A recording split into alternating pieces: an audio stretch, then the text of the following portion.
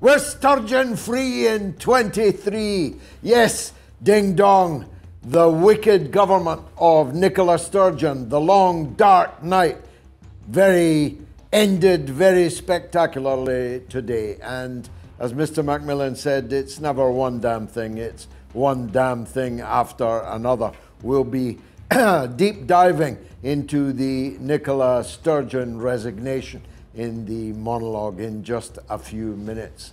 And please look up, says Joe Biden. Look anywhere except down that railroad track to East Palestine, except down that river, Ohio, and don't look in the sea where we caused an explosion which has devastated the environment with a tsunami of methane and tried to blame it on the Russians. And certainly don't look over at Bakhmut, which we told you was a strategic impossibility for Ukraine to lose and which is now being lost.